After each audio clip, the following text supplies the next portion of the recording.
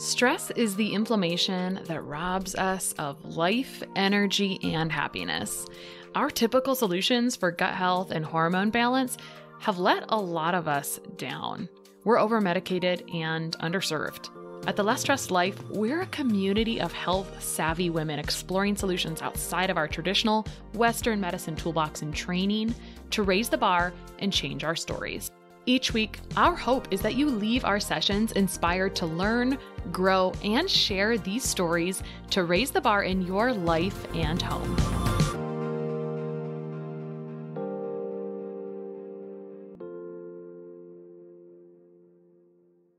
Eight years ago, my husband lost his health insurance and I was self-employed. I'd been working in conventional care up to that point in my career, and I was seeing gross mismanagement of the healthcare industry daily. The company I worked for was amazing, but the reasons we were treating the patients were completely preventable, and our small facility created about $1 million per month in healthcare system burden due to these mostly preventable diseases. My nurse friends also shared stories with me of people faking chest pain for an ambulance ride just to get cigarettes. I did not want to be part of this broken model, and it weighed heavily on my heart. While frantically searching for options to my healthcare dilemma, I found Christian Healthcare Ministries, or CHM, which would allow me to submit medical bills for cost sharing and reimbursement. CHM is a member-based nonprofit ministry, and it's shared 100% of eligible medical bills for members since 1981. I've been a CHM member over 8 years, and I love that it provides a healthcare solution for my entire family that's budget-friendly while also sharing the same values that include prevention and healing. I know where my healthcare dollars are going and who they are supporting, and I even have the option for maternity cost sharing. With the money that I've saved being a CHM member over the years, I've also been able to allocate our healthcare dollars where they matter most to my family. If you want to learn more about whether CHM could be a solution for you, there's a link in the show notes for getting more information, or you can go to chministries.org/less-stressedlife. That's chministries.org/less-stressedlife. When you use that link, it really helps them know if you heard the podcast, and I hope that my story is helpful to you in case you are in need of a healthcare solution. Today on The Less Stressed Life, I'm joined by Dr. Jaban Moore, who's the Doctor of Chiropractic located in Kansas City, who works virtually with clients through functional medicine to assist them in overcoming chronic health conditions. At the age of 25, he went from being an award-winning college athlete to not being able to get out of bed. He sought out countless doctors looking for answers, but doctors only gave him Band-Aid solutions. He was later diagnosed with Lyme disease. Once he overcame this complex infection, he dedicated his practice to helping clients discover the root causes of their symptoms. And now he specializes in Lyme disease, PANS and PANDAS, autism, parasitic infections, and environmental toxicities. His team at the Redefining Wellness Center sees clients virtually. And today we're talking about some of these topics. I was just telling you about how well the parasite conversation went over somewhat recently. And then I recall right now that I've had Dr. Emily Gutierrez on a few times now, but she did a PANS and PANDAS once. I don't know if you know her. She's out of Texas. Well, think so. No, No? I'll have to look her up. Just a small world. She was just such a gem in this area. So thanks for coming on today. Your story is very dramatic and very good. Will you tell us how long it kind of seemed to take, or some of the degradation between being this college athlete to all of a sudden not being able to function? How long did that actually take? Tell us about how that transpired a little bit. There was a little bit of a buildup. I can remember going and just starting to have a sore throat in college and not really understanding why. Mm-hmm. And I wasn't a drinker. I didn't party. I was an athlete. I'm 5'10", so I wasn't big enough to not give it everything and eat right. So I remember the sore throat. And I remember not really getting stronger in college. And I just didn't really develop like I thought I would out of high school. And then when I graduated from college, I really started to notice a lot of symptoms coming on. More fatigue, more brain fog. My joints started hurting. My hormones, I think, were starting to crash. I didn't know the testing at the time. I was going to chiropractic school, and I ended up with erectile dysfunction, which at 25 it's a tough road to try to accept, especially when doctors keep telling you it just happens. I'm like, I'm super healthy. I do everything I can think of right. Mm-hmm. And you're telling me this just happens to some people and you got this little pill they'll give you to fix it. I was like, no, I'm not accepting this. So I went from doctor to doctor, functional alternative doctors, natural doctors, medical doctors. And even in the functional realm, I kept getting, well, just take this supplement and it'll just band-aid it. And I was like, I don't want a band-aid. I want a solution. Why? So it took a couple of years to really hit the bottom of health for me. And I was going from conference to conference asking questions. And somebody's like, well, do you have Lyme disease? Like, have you thought of that? And I go, no, tell me more. Because that wasn't exactly a topic more than a decade ago that was as popular to talk about. We didn't have as much social media to just throw it out there in front of you. So I asked him, like, well, what do you know about it? How can I help it? He said, I don't really know, but there's this guy in Wisconsin. So went up to Dr. Lindsley and he was able to help me get back on my feet, get well. And it's been my mission since to not just with Lyme disease, but with the crazy mystery symptom stuff to find answers. When people come in with autoimmune diseases, with pandas, with autism, with eczema, it's like, let's find the why behind all of this to give you an answer. It's usually not one thing. So it's not just Lyme or just parasites. It's usually a conglomerate of different things that lead down this path. And people will miss one of those things and just not be able to get well. So I've been able to create a really systematic approach even within my notes so that my docs in my own clinic can reproduce it, because it makes you ask all these questions of the things that are always missed to try and put it together so that people are able to get to the bottom of their situations. How far along in chiropractic school were you? I'm glad you were in chiropractic school, I think, and not in MD school, just because, and I can't speak intelligently to how that looks, but I've got a family member in MD school right now, and health is just not at the top of what's happening when they are going to school, right? It's like stupid hours and whatnot. Whereas usually kind of more in chiropractic, it's a little more holistically focused. So how far along were you and how long did it take you to get back on your feet? The crash really started happening more toward the end. So I was about year 3.5, when I was really hitting the rock bottom of my symptoms. And once I got to Dr. Lindsley, I actually recovered fairly quickly, which is not the common story amongst most of my clients, but it was only a few months and I started feeling some really significant differences. Got back to what I thought was normal within probably 6 months.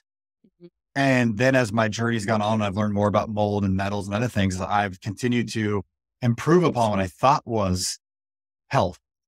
Because I remember doing a heavy metal protocol and all of a sudden I lost my voice again and I got dark bags under my eyes. And I was like, I was having such a bad detox reaction. I didn't even know that that was a problem for me at the time. But we all learned our lessons as I continued going to more classes and more training. But as far as the chiropractic school, we took 30 credit hours a semester, year round, 3 semesters a year. So I'm not sure how holistically focused it was. Sure. I got you. I wonder if you recovered quickly because your overall duration of illness was not super duper long. I feel like if you've been sick for a few years versus 10 plus, I always feel like if it's been over a decade, it may take a little bit longer than if it's less than a few years. Do you have any thoughts on like why you got better versus some of your clients? I have lots of thoughts on this. There's a few things that I found. Higher testosterone level individuals tend to have more anabolics or like building block type hormones. So we tend to see them recover a little bit more easily in most cases.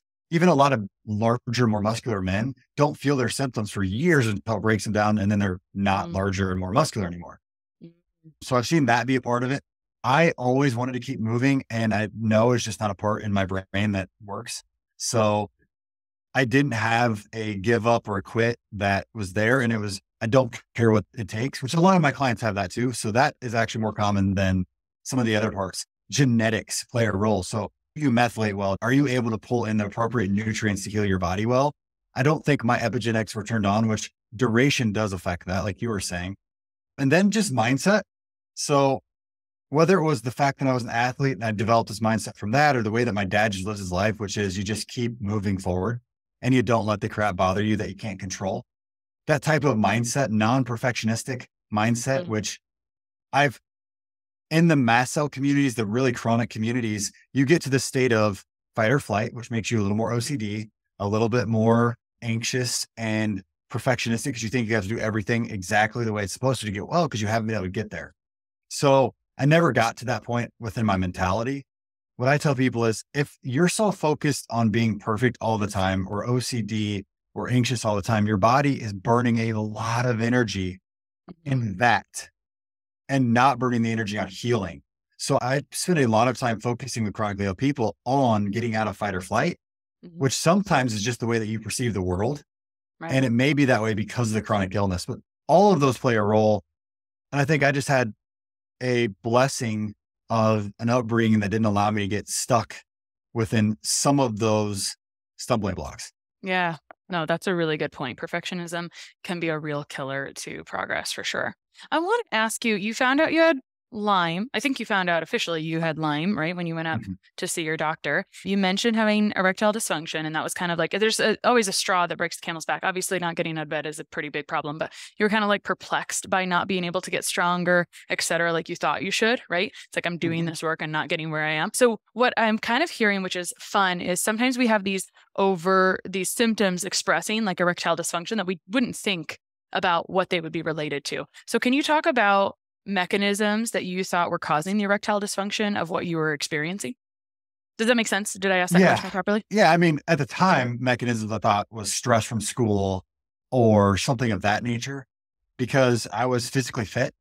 Like I had a six pack, like I was built. So I didn't think it was a lack of muscle, testosterone, or desire. So I was like, oh, it's got to be just stress. Like that's what I thought it was. Come to find out, with Lyme, you have increased cortisol hormones and stress. And when you are in a state of stress, fight or flight, you're not in a state where your body wants to reproduce. So with women, we're in a lot more Dutch tests on women, and we see progesterone and estrogen just crash when their bodies are really stressed out. Well, when you get rid of that, it goes back to normal. Sex drive goes up. Same thing for men. We just don't run, or at least I don't run as many Dutch tests on men to see that as often. So for me, it was just a crash. And then vasodilation wasn't as good. So that's why I kept getting told to take nitric oxide. And they're like, oh, just take massive doses in the natural side and that'll fix the problem. And I'm like, well, it'll artificially give me the ability to create vasodilation, but which leads to erectile solutions temporarily. But I was like, that's not what I want. I don't want to have to go, oh, I'm with my wife. I'm going to take nitric oxide now so that I can prepare for later every time. Like it just takes the fun out of life. Right. For sure. Okay. Thanks for sharing that little tidbit on testosterone. Sometimes I think something that can be frustrating for people, and I see this, I work with a lot of skin stuff, so I see a lot of mold, as you do. And I think something that stinks for people is when they can be living in the same house as their partner and their husband maybe doesn't seem as affected as the wife does, right? I'm sure you see that all the time. So that might be one factor. Genetics are another factor. Anything else you would say as people try to kind of make sense of that in their heads about, hey, why do I live with one person and they're impacted differently than I am? I'm always afraid to bring this topic up here because I feel like I'm going to get bashed by somebody at some point. But in general, the women I talk to versus the men I talk to, the women just worry about things in the world a little more often. Is the house clean? Are the kids taken care of? What's the plan for tomorrow? The guys are just kind of going through life, a lot of them. And the ones that I meet that are worried about more things tend to be the ones that I'm working with because they're a little sicker. Right. It's less often I get a carefree, happy-go-lucky guy and with these chronic situations. It's not that they can't. It's just, it's a different storm that gets them. So with women, oftentimes I'm having these conversations of, can you control this thing that's happening in your life right now that's stressing you out? And if they tell me no, I'm like, then you just can't worry about it. Stop spending the energy on that I could spend on something else. So I think that's a piece of the puzzle, because that is a common question I watch in my clinic is, well, I'm sick and my husband's fine, so it can't be our home, right? I'm like, there's a lot of other factors to look at. Yeah, for sure. Okay. So I'd love to get into, I know there's always multifactorial reasons people have presentation. Something that has come up again and again, it's been a minute since I've asked a guest about this. I want to talk about terrain theory, right? The idea of what kind of allows your body, and this might just really piggyback onto the last conversation, what really allows your body to welcome in, perhaps, or be a continuously hospitable environment to some things. Examples. Some people work through gut problems, they treat parasites, et cetera, and they clear up and everything is fine. And then sometimes some people they continue to see signs and symptoms. They continue to have those things. They go on good protocol and they struggle to clear that out a little bit. Now, that could be the type of organism, but I'd love to talk about terrain and what you think makes up terrain theory, or in general, the ability for you to either have a thriving environment or being a host to some of these organisms, mold, et cetera. What impacts terrain for us overall? I just made it simple. Everything impacts terrain. Yeah. But we'll go a little bigger than that. And we just had a massive world event, COVID, that proved this out a little bit, where we saw people that had pre-existing conditions were more likely to have an issue, right? So if your body is less healthy, you're more likely to have an issue. Well, what causes pre-existing conditions in the world that we know about? Diet, lack of exercise, toxins. So things like drinking alcohol or having other toxins like cigarettes going into the body, living in houses that had lead paint. So those are kind of the commonplace thoughts that are out there when we saw this. But in my own personal experience, when COVID happened, I go, oh crap, I still see people in person. At the time, I saw a lot of people in person. Now I'm mostly virtual. But I was like, I can't get sick, because if I get sick, I can't go to work for 10 days or 14 days or whatever it was. So I'm like, I don't have time to have a stuffy nose. Mm-hmm. So I shifted my whole lifestyle. I was like, I'm going to make sure absolutely I get sleep every single night. I'm going to make sure that I'm already eating well, but like I'm going to eat even better. I'm going to make sure to take mitochondrial supplements, and I'm going to really put a focus on doing things that calm my nervous system so that I don't use up extra energy and take away from my immune system. I didn't have like a stuffy nose for 2 straight years because I was focused on that. And let me tell you this, I never stopped traveling. I never stopped going out. I never stopped going around people. I never stopped seeing people in my clinic. So I was around people a lot more than a lot of other people would have been at that time period.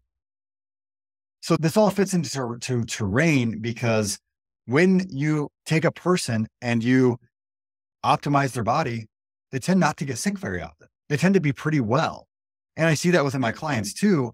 Once somebody's been through my care plan and they get well and they're like, hey, I never want to go back, and they live a healthy lifestyle, they're like, I don't get sick anymore, like ever. So just looking at the world we live in today, I mentioned perfectionism. I've mentioned worry. I've talked about stress in life, right? So all of those things wear you down. The number one thing that makes me sick is I work too much. If I work too much, I will get sick. I just know that. And I watch it come forward. I was actually sneezing a bunch the last couple of days because I had a whole lot of stuff I was getting done for a summit launch.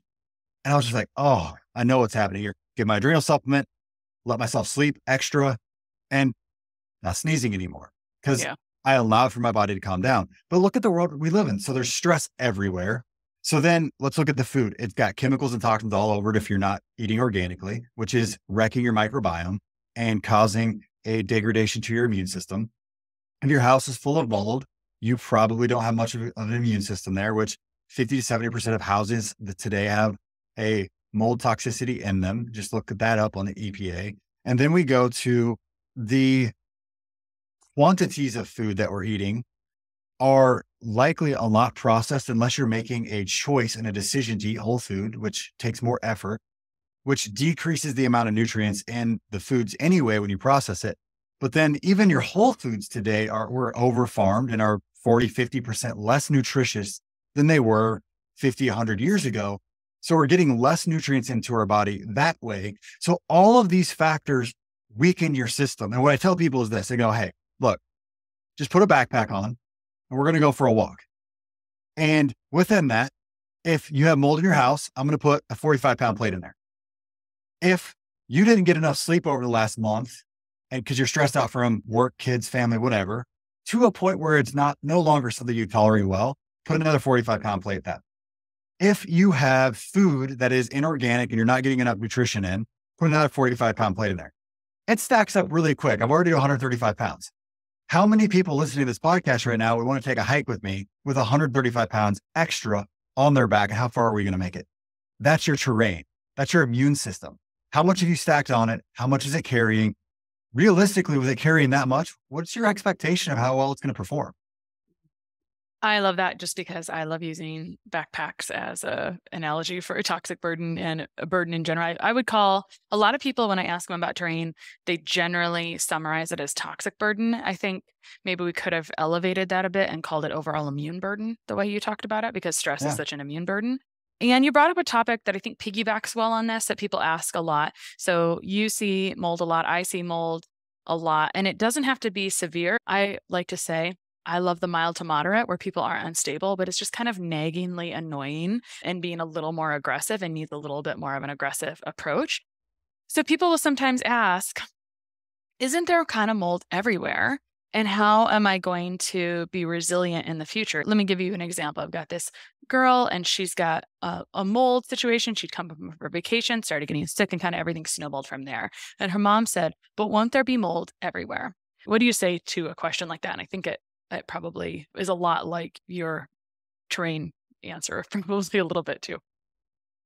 It's 100% like that. I would tell the mother, yes, there's mold everywhere, but that doesn't mean there's bad mold everywhere, right? So what we're looking for is certain types of mold, and then the amount of that bad type of mold is important to me. So if I run a dust sample collection and we get back, let's say this is an ERMI, which is a environmental readiness score, and we get back that your Aspergillus paniculoides is 562. That's way too much. It's a dangerous mold. It's too much of the dangerous mold. If your score came back at 70, most people can tolerate that. So it's what type is it and how much is it is important, right? So if I'm going to buy a new house, go to an apartment, worry about mold, it's about the amounts. And here's the thing that I tell people. If we can monitor the amount of actual like external stress in your life, mental, emotional, make sure that the home that you live in is acceptable, not perfect. And with my clients that are panicked about mold, I'm like, hey, let's run a test. Let's get it back. And then maybe once a year, you could rerun the test. And when you run the test, if it comes back clean, so long as you don't see water damage in your home, it's off your mind. Stop thinking about it. Don't let that worry you, because that goes back to the stress component. Yeah. If we're eating the appropriate foods, and if we're optimizing the mitochondria, which is your powerhouse, by the way, and I've done this experiment on purpose. If you optimize your mitochondria while still living in a place that's not perfect, that's like completely overwhelming, but not perfect, it will actually make you tolerate it better because now your body has more energy to deal with the mold. So it's not about perfection. It's about putting your body in a place where it has the capacity to adapt. If you put a backpack on me and I'm going to go hiking, well, first of all, I want the backpack because I want to go hiking with a backpack. So I have water and food and whatever else that I'm going to take with me because I'm going to go on a 14-mile hike. I'm not going to do it with just my t-shirt. So if I go and do that, I'm going to have the backpack on. And if it weighs 10, 15 pounds, that's acceptable, right? So having a little mold in your surroundings is okay. It's when you start stacking the plates in there. That's the problem. So I always tell people, yes, mold's everywhere, but it's not about just mold. It's about the amount of mold. And we have to keep it from being that overburdening level and then keep you healthy and strong. Talking about things that keep people healthy and strong, something that comes up a lot that maybe 50% of people are open to, I'm really making that up, maybe 50% of people still aren't completely sure of, is parasite talk. And you talk a lot about that. So let's do a quick 101 on how you warm up people to the idea of anyone could really have parasites despite of testing. So my favorite way to talk about this is, do you have animals? A lot of people have animals. Like, do you deworm your animals? Like, oh yeah. Do they have parasites then? Yeah, they come out. I see them. Okay. Do you live in the same environment as your animal? Yeah. Okay. So what makes you think that you won't get a parasite and they will? Well, the first thing they would say, well, we don't eat the same food. Okay. What food do you feed them? Well, I feed them, the little squares, like cat food or whatever, dog food. I go, okay, well, that's not super well tested. And we know that there's probably not parasites in there because honestly, animal pellets are more tested than whatever you're eating. I don't care if it's organic or not organic, because if you go to the store and you look at blackberries, an apple, that is not tested for parasites. That little pellet is. So you're more likely with your food to come in contact from food, parasites, than your animal that you're deworming and seeing worms come out of. Also, that animal that has those worms is kissing you, loving on you, laying on your floors, laying in your bed maybe, and they're spreading little parasites around for you. If you go outside and touch the dirt or go into water, there are parasites there and you're likely to get them. So it's not if you come into contact with parasites, it's when. And with the when part, was your terrain strong enough to defend you or not? Okay. So they're everywhere. And then I just go into the studies. 1 million people in the United States got diagnosed with Giardia last year. It's a common known parasite. 100 million people with strongyloides in the world are dealing with that parasite. We know the parasite's around. It's documented. The problem is people just don't want to accept it. And it's not if you're coming into contact, it's when and how strong were you during that period of time. So then people are like, well, then does everybody have a parasite? I'm like, everybody has the potential to have a parasite. We've all ran into them, just like we've all ran into viruses and bacteria. It depends on if your body can defend. And the defense is hydrochloric acid in your stomach, which reduces under stress, and it reduces with antacids. It reduces with junky food. So if any of those things are happening in your life, then you're taking the defense mechanism down. And also your next defense line is the bacteria of your gut. And the bacteria of your gut, there are specific bacteria that are actually defense for Giardia or strongyloides or different other parasites. If you've taken antibiotics and then you've gone and killed some of those. If you don't eat a wide variety of food to feed the different number of bacteria in your body, because let's say you eat the same 10 foods every day, you're actually shrinking your microbiome and making it less defensive because you're not feeding the variety of bacteria in your gut. So that's your second mechanism of defense. So if you know that you've unfortunately had a lot of antibiotics in your life and maybe don't have the perfect hydrochloric acid for the reasons I mentioned earlier, then you're vulnerable to parasites and they are in your food. I don't care if you cook to well done everything. If you eat a raw vegetable or a raw fruit, there can be parasites on there. I had an Instagram story I posted a few weeks ago that was a blackberry with a little worm running around on it that my cousin who works for me came and showed me. I was like, sweet, I'm going to take a picture, post that. And then people didn't want to eat blackberries for a while, but they're on our food. It's just part of it. So we just need to accept that they're there and then make our bodies healthy. Let's talk about how people might know that they have symptoms of this. You talked about Giardia, very common. And then if Giardia doesn't get detected, it might crawl up the bile duct, cause some gallbladder issues. Maybe you're not going to digest fat very well, strangle. Like what would be some of these symptoms? Let's talk about common and maybe even less common symptoms people might see if they have parasites that might kind of flag. So the most common is any sort of GI issue at all. So acid reflux, bloating, cramping, diarrhea, constipation. There are endotoxins that some parasites release that make you constipated, others that make you flush. So it just depends on the organism. So any gut issue, skin issues, immediately I'm going to be thinking possible parasite. So if you have any sort of rashing, candida yeast that's going throughout your skin, eczema, going to be thinking parasites, grinding teeth, headaches, fatigue. These are all common parasite symptoms because they're weighing on your body. If you have pain over your upper left quadrant of your abdomen, which is where your liver and gallbladder are. So if you don't know where that is, find your nipple on your right side, go straight down to the bottom of your rib cage. If there's pain or tightness in that area, there's a likelihood of some sort of toxicity buildup or parasite situation that is affecting those organs. So those are commonplace ones that I see all the time. Food allergies, especially to dairy, parasite. So hair thinning or brittle nails, dry skin could be a thyroid problem. Or it could be that a parasite is affecting your body by decreasing your absorption of nutrients. That also leads to a thyroid problem. So those are some really common ones that are right off the top of my head. But then my favorite one to talk about is mental health changes. There are parasites such as toxoplasmosis, which is common with cats. This is why pregnant women are supposed to stay away from cats, that can get into a mouse and run that mouse out in front of a cat to get eaten because its final host that the parasite wants to be in is a cat. So if parasites get into your body, they can cause mental health changes or ways that you think. So you might become more irritable, more anxious, more depressed because they're affecting your brain chemistry through neurotransmitters in your gut. They like to soak up dopamine and serotonin just as much as you do, which make you happy and healthy and excited about life. Let's talk about specifically that brings up nutrients that parasites like to consume of yours, like neurotransmitters, or that's more of a neurochemical. But let's talk about nutrients or maybe even medications that parasites like to eat that keep them kind of thriving in your body because they are very interested in keeping themselves alive. So they're stealing all of the things, all of the resources from you. But let's talk about what some of those might be or some of them that you've seen.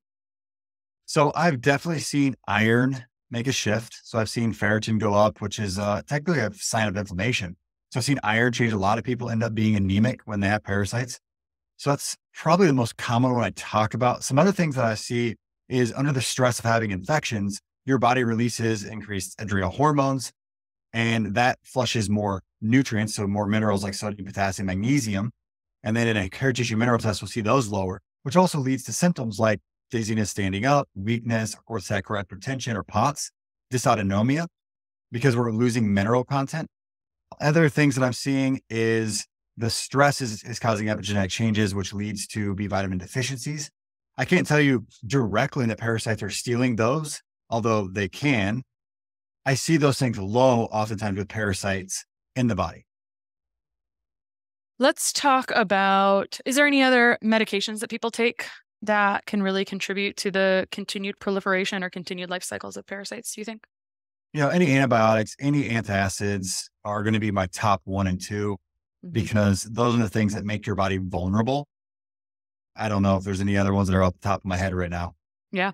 Well, you just talked about iron being that can go high and low in the presence of parasites. And this is just top 3 things I think that there can be a lot of misnomers about would be, or conventional to functional medicine would be, I think we all agree on antacids being a nightmare for actually what needs to happen in the gut. You just talked about that earlier a few times, right? Stomach acid is the initial gate and how this stuff doesn't come in and maybe populate. I won't go into too many of these, but iron stuff, right? So we see low iron, we just give iron. It can be this kind of self-feeding loop type thing. Let's talk about other heavy metals or other types of toxic burden, but I think mostly metals. What has been your personal experience with metals? What has been your experience with clients in testing and supporting that? Have you seen metals be a reason people don't clear parasites longer term?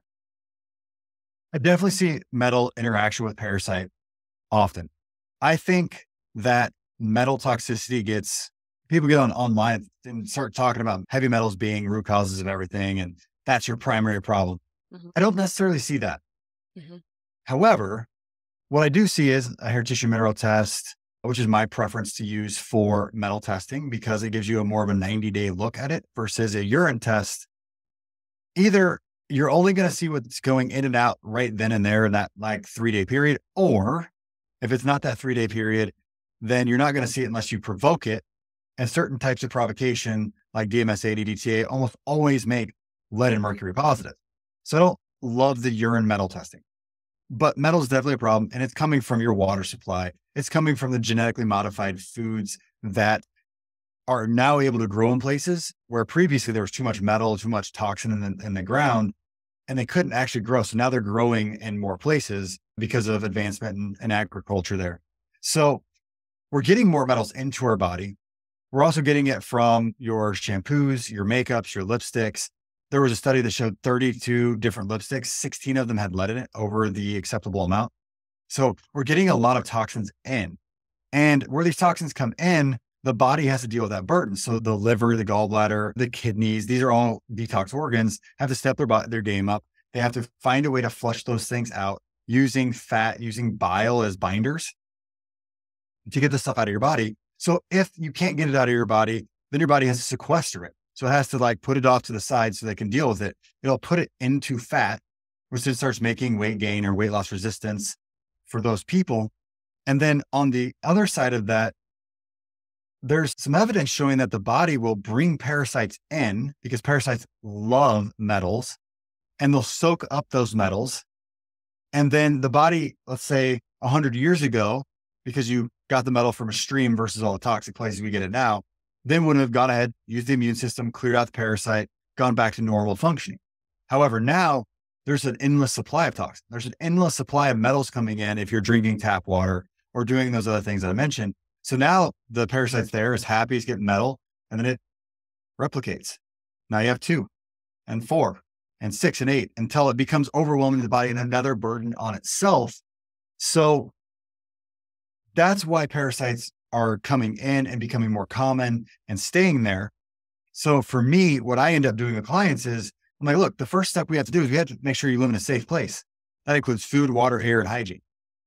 So we need to make sure those things are safe. So you cut off the supply to any sort of reason why your body is unable to remove parasites, the immune system weakened from mold toxicities, things of that nature. So then when we go after the parasites, now they're starved out. They're no longer getting this reason for being there. Your immune system is back to being strong. And now we can actually have success removing the infections. Talking about safe air, water, etc., do you recommend clients automatically get an air purifier? Do you recommend that they automatically test their water or just get a water filter? I mean, it's sometimes, as you know, when you're working on all the holistic health things, it's like a lot, right? Sometimes. And not every water filter filters what people have in their water. So I'm just curious how you navigate that with clients. I ask them a question about each one of those things. We start off with air. Have you ever tested your home? If they say no, then we're looking at their organic acid tests, their total toxin burden tests, their labs. And I'm familiar enough after a decade of doing this that if you have certain markers, I'm going to suggest, okay, we need to test the air for mold. So there are direct mold markers, such as mycotoxin tests where you urinate mycotoxins out. So I'm like, okay, you got mold coming out. We're testing everywhere that you spend a lot of time. But otherwise, if your mitochondria is suppressed, you have oxalates in your body, you have a methylation issue that looks like your toxic burden is elevated, I'm going to suggest mold toxicity testing there. So I look through your labs to identify if I believe mold might be a problem. I also look at your history. Like, did you move in there? Is that when you got sick? Are there other people in your home that are sick? Do you smell dampness? If that's an issue, we're going to run a test on your home. And then if the test comes back positive, we're going to put together a plan. I don't immediately go to air purification because I'm just a black and white guy. I want an answer. I want to know what's happening in your home. I don't want to guess because you could put 10 air purifiers in your home. If that house is horrible, it's just horrible. And that's even the 10 air purifiers, although they'll be better, isn't going to be enough for some people. As far as water, if it's water, I'm going to look at ewg.org. I'm going to look at the testing for water from the EPA. Even if you don't have water from a municipality because you're on a well, there's probably a municipality around you that was tested. So it's going to tell me a little bit about your ground sources. And I either tell people you're going to do an RO system, which is reverse osmosis. If you have a radioactive element sediment in your groundwater, then we have to do distiller. And that's not only two options. And I just try to make it simple like that. There are tabletop versions of both of those. There's also whole houses for the RO. Mm-hmm. Well, I want to share, I've been living with the same well for maybe 13 years. And I thought, my husband always said, we have this great aquifer underneath of us. And one of my health collapses once upon a time had to do with chlorine and chlorinated water. And so I was just kind of under the impression, like, I've got great water. It's so good. And then I had some epiphanies about my hair turning orange and my iron levels on my HTMA. I'm like, oh my gosh, our iron levels on our HTMAs are worse than any of my clients. I said to my husband. So just when you think things are fine, and I'd done water testing before and nothing was remarkable, and it just didn't dawn on me. It just did not click that, oh, this iron coming in via my water was actually causing a lot of hiccups for me or a lot of barriers to improving my overall terrain, that otherwise I was doing all these other things right. It's like so simple, yet can be elusive. So if you think you've reviewed it once, sometimes it's okay to go back and just curiously evaluate that again.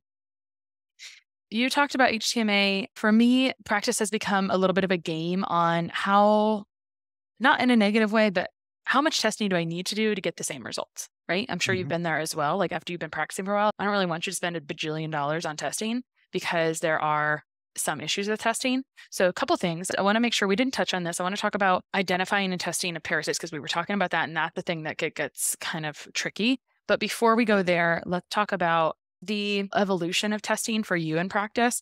What do you find valuable at this point and less valuable? You've alluded to this a little bit, but for example, I asked you about heavy metals earlier. You talked about how you didn't really like urine tests. You actually preferred HTMA. And there's a whole different pocket of the world that's like, do all this crazy stuff with metals, which I don't really subscribe to either because I always think if something makes you feel real terrible, maybe that's not the best way to do it. So will you talk about your evolution of testing? And then we can talk about parasite testing. Yeah. So I got into practice and I was a muscle tester. So I muscle tested for everything, didn't really run labs. And then I got into blood labs. So I started with the basics, went from there to running more of the Lyme testing, blood tests, IGenics, DNA connections.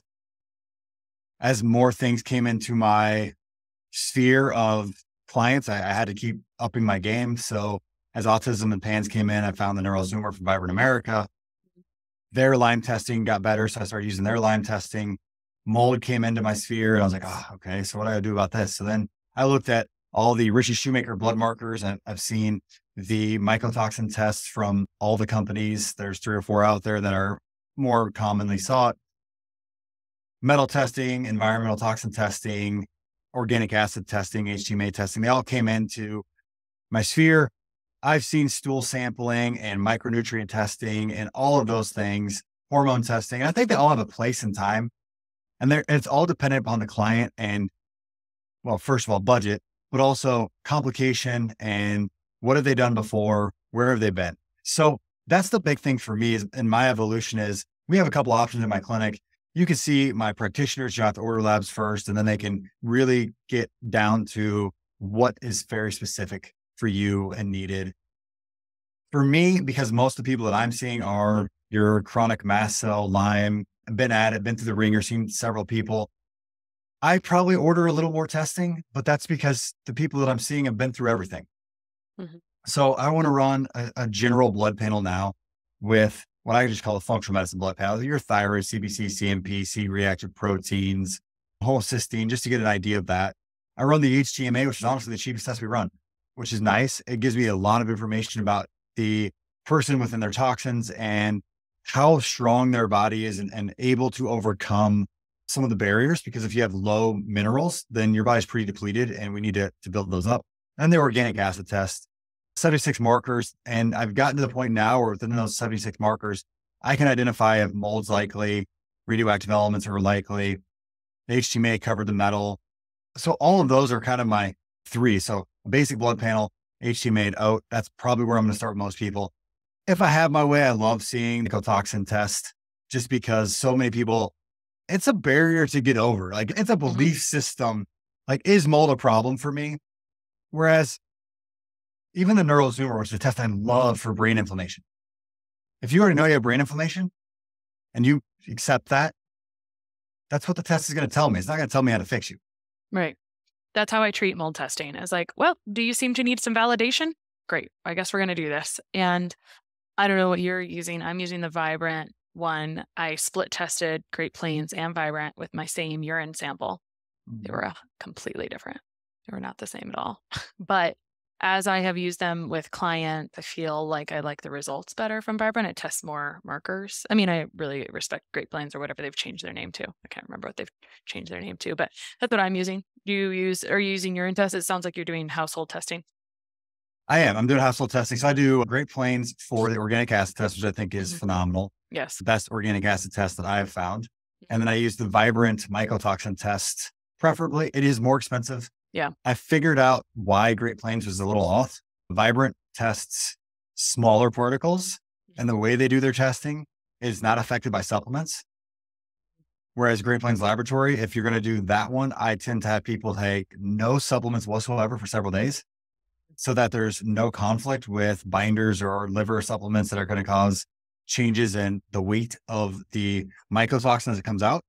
And then I also have them do some sort of stimulating thing if need be, such as sauna to help sweat and get mycotoxins mobilized. If you see a HTMA that has low potassium and sodium, and then you notice that their toxin panel, so GPLs, is lower, it's because they're not actually moving anything. So nothing's coming out, even though they may have it. So then I use some of those factors to then give me the answers on the other side. So if you see low creatine, then you're not going to see a ton of toxins coming out. Yeah.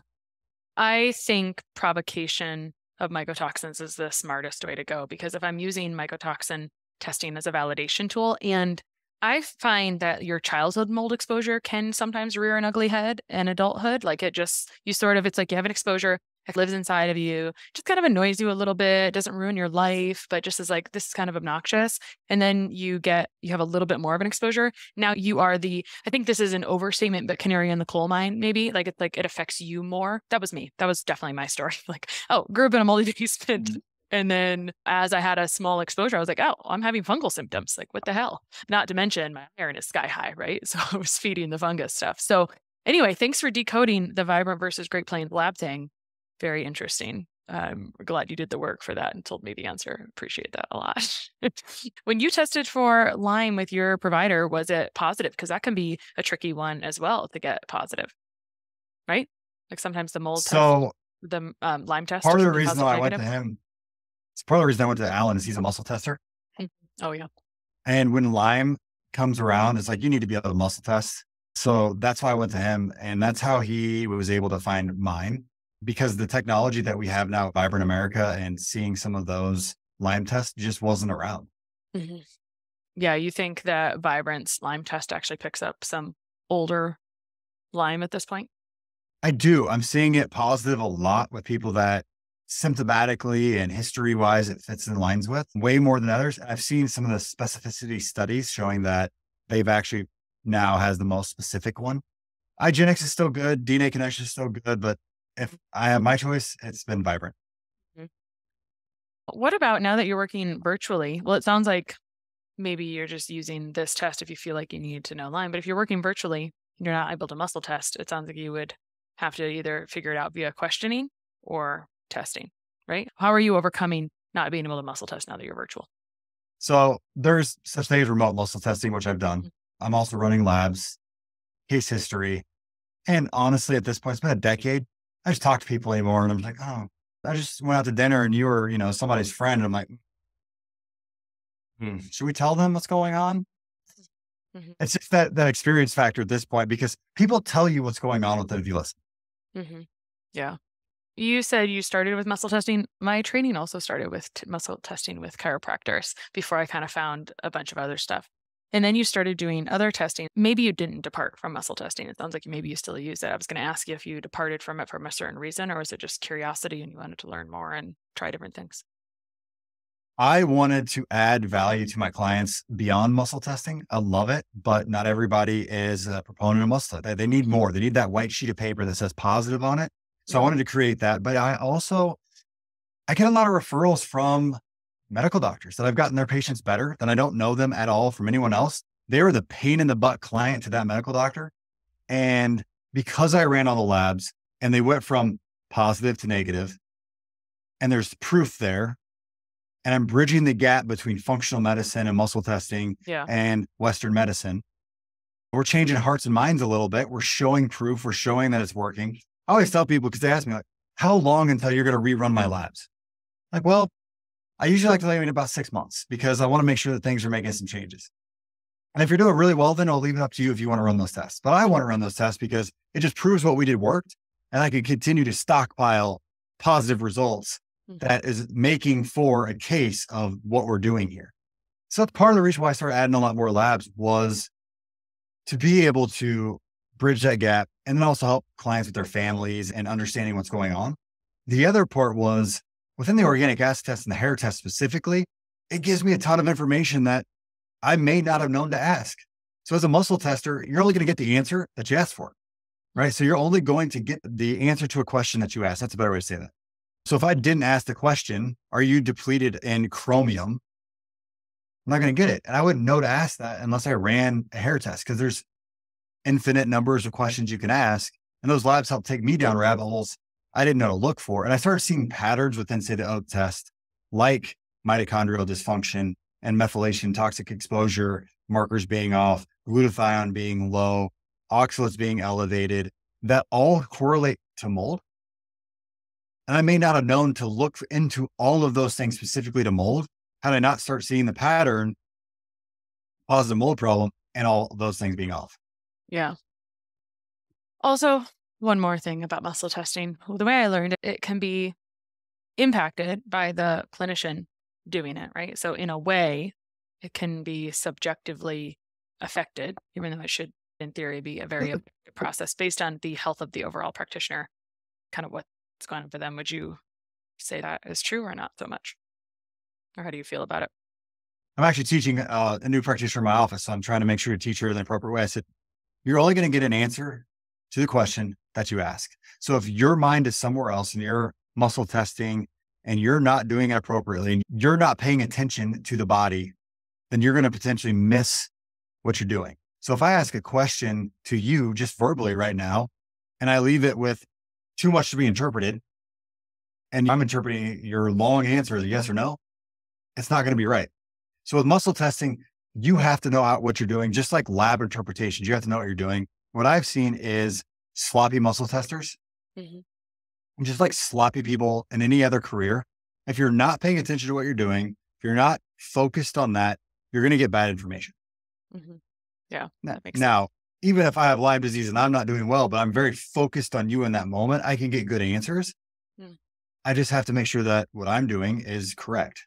So we're talking about testing. We didn't touch too much on parasite testing. So can we bridge that gap a little bit between symptoms and testing and inadequacies in testing? How do you help people know they have parasites? And then second question related to this is that people ask all the time is, should I automatically do a parasite protocol? And I usually tell people it depends on if you're symptomatic instead of just like throwing something aggressive at your body all the time, unless you've never done it. But that's kind of my thought. I'm just curious what you think. Yeah. So when it comes to parasite testing, this is one of those ones that it's really hard for me to spend the money on. The best ones out there are stool samples. They're just not done well. They are not looking for a large variety of parasites. First of all, they test for like 1 or 2, maybe 10 on maybe the best one. So it's just, there's not enough variety of testing being done there. And beyond that, they're looking for ovum or egg in most cases. They're not looking for body parts or any of the rest of that. And it's done by a technician that gets about 15 minutes to do the plate test. And then they move on from that one in the microscope to the next one. So it's just not good. So I don't run a lot of testing there. I look for eosinophils being elevated, iron being an issue, liver markers being off. So I'm looking for more signs, and then I'm looking for symptoms than I am for positive lab tests. So yeah, that's my situation when it comes to parasites and testing. You mentioned one other thing, and I'm almost done here, I think. I think I might have come to the end of the questions finally for today. But you mentioned earlier when we were talking about terrain, you talked about methylation burden. This comes up a lot, right? There's a lot of, it's a very popular topic online. Sometimes people come in and with the freak out question, like, I have a snip of MTHFR, so I need to do these things. And for me, my brain kind of gets frustrated with this topic because why I'm annoyed with it is, shouldn't we be able to live a life without supplementation in theory? So often people find out they have an issue with MTHFR methylation, and then there's supplementation, which I respect and use, but people will automatically be put on methylation supplements and just be told that they're going to be on these forever. What's your stance around this? I'm stuck somewhere in the middle. I don't love genetic testing because I believe lots of times we can overcome it by getting well. And I don't actually have a number for this, but we talk about MTHFR and COMT and a few other genes as being methylation genes. Those are the common ones that are on your testing. There used to be 1,000 genetic markers that they would test for. They got rid of it because we didn't know what most of them did. And some of them would upregulate methylation, some would downregulate it. Right. So it's all within balance within the body. So what I do is I run a test. I go, okay, is your homocysteine off? Are we absorbing cobalt in our hair test? What's methylmalonic acid look like in the urine based on a test that I'm already running? So they're already there. If I see that that's off, then I'm like, okay, I'm going to put you on a methyl B for now. We're going to get you healthy because right now you're deficient of that. Once I get you healthy, we're going to pull you off of it. So when you're symptom free, we're pulling you off of that. We're going to be off of it for probably, 3-4 months. I'm going to retest to see if simply the Bs have corrected, meaning they've stayed well or not. And if they go out of range by coming off of the B12, then okay, maybe you do need to be on that. And out of all the people that test MTHFR and say they need to be on methyl supplements and so on, like 1 out of 100 actually need to stay on it lifetime long versus just while their body is suppressed due to the stressors that we've talked about throughout this whole podcast are being dealt with. Yeah, for sure. Well, we covered quite a bit today in a roundabout kind of way. We started with your story. We talked about mold. We talked about toxic burden. We talked about terrain a lot and optimizing mitochondria and how you can become resilient. You can have immune resilience faster. Talked a little bit about heavy metal and tox burden testing and other testing that you like to use. A little about HTMA, muscle testing, parasite stuff. Anything else you feel like you want to leave people with for today? After talking about all of that, all I have to say is if all of a sudden now you're panicked because there's too many things in your mind, all of it can be overcome. There's systematic ways to just get your body healthy, and then you can stay healthy. I had Lyme. I was miserable. I feel great now. I love working out and going out and having fun, and I don't have to live perfect to live well, but you have to still take care of yourself. So whatever you hear today that resonates with you, take steps forward, move into health, just enjoy life. You can't overcome this. That was my favorite thing. That was my favorite one-liner. I don't have to live perfect to live well. And I would agree with that, because our perfectionist kind of kills. It's like, if this is stressing you out, it's circumventing the entire point of it. Where can people find you online? I have all the socials at Dr. Jaban Moore. And then my website's also Dr. Jaban Moore. And we're putting out free content constantly. If you need a doc to help you out, just book a discovery call. We can help you. Cool. Well, thanks for coming on today, and to be continued on maybe a little deep dive on Lyme in the future. Absolutely. Let's do it. Sharing and reviewing this podcast is the best way to help us succeed with our mission to help integrate the best of East and West and empower you to raise the bar on your health story. Just go to reviewthispodcast.com/less stressed life. That's reviewthispodcast.com/less stressed life. And you'll be taken directly to a page where you can insert your review and hit post.